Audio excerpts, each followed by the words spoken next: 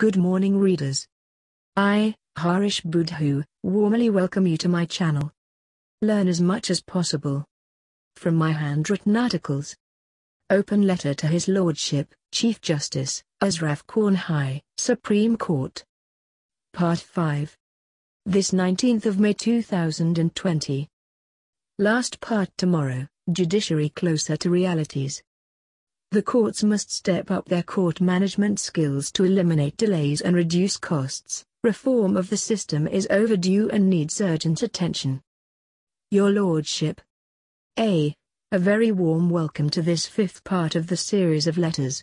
I think that it is the first time that a citizen is writing so many to a Chief Justice, Prime Minister or Commissioner of Police. We, Mauritians, do not have a culture of writing or voicing our feelings or opinions openly. More so, very few can summon up courage to tell those in power, where the shoe really pinches hard, in their systems, or where things are going wrong. It takes guts. But history is witness, I have been informing and warning the authorities, ever since I am in politics. That is my forte. Be just en passant, a few more points will be appropriate on the collective culture and psyche of the population. We should be a nation of great readers. If so, we will not be scared to voice our feelings when there is an abuse of power and responsibility. We will not be afraid to write, speak out, and denounce. We will not be solely guided by personal gains and material goods, possessions, wealth, rewards and whatnot. We should become a nation of great readers. To act collectively, forcefully and quickly, when abuses, extremes, excesses, etc. reach epidemic proportions. Let us hope that culture will come very soon. In our own lifetime. See yet a few more findings. It was one of the most difficult periods of my life when I had led a campaign against the mafia of the judicial system. It had lasted some 4 years. Forget about the reign of terror. Let slip from your memory the pain and suffering inflicted on me and my close ones. I was used to all those horrors. I was fighting, for the public, for the victims of the mafia, for a better judiciary, and you name it. The response from the public, especially the suffering lot, was poor. My public meetings on political and other cheap matters attracted 10 times more crowds. Politics being the national sport. Notwithstanding, history tells us that I was instrumental in bringing lots of positive changes in the judicial system. The law to protect sale by levy victims is but one of them. And the rest is but history.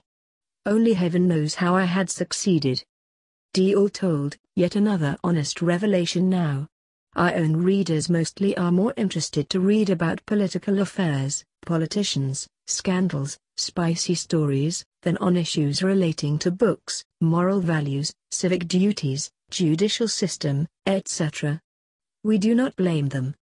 It is the Mauritian personality. Nonetheless, we will not put an end to our mission. The mantra is stop not till the goal is reached. Hereunder are but 3 more points, from yesterday's preface of S.P. Sarth on the Book of Sankita Ahua, which need to be highlighted for the benefit of our readers. 1. Public interest litigation, PIL, can cause disillusionment if it lingers on for an inordinately long period. The courts must step up their court management skills to eliminate delays and reduce costs. 2. The government and the parliament in India cannot afford to remain oblivious to the needs and aspirations of the people in India to have an economical, efficient and expeditious system of justice. Reform of the mainstream system is overdue and needs urgent attention. 3. There are other alternatives to courts such as tribunals, arbitrators, and lakadlats. Such alternatives must be strengthened so as to reduce the burden on the courts. We will hopefully conclude the series of letters tomorrow.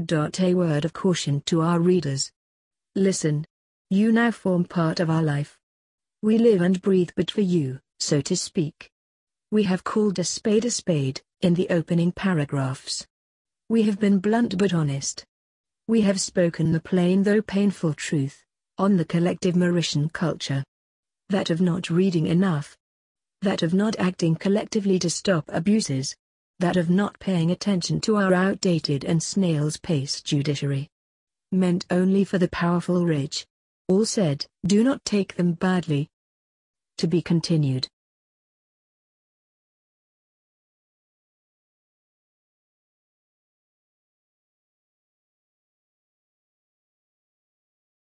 Keep reading, keep learning. Like and subscribe for more thrilling articles. Thank you for watching.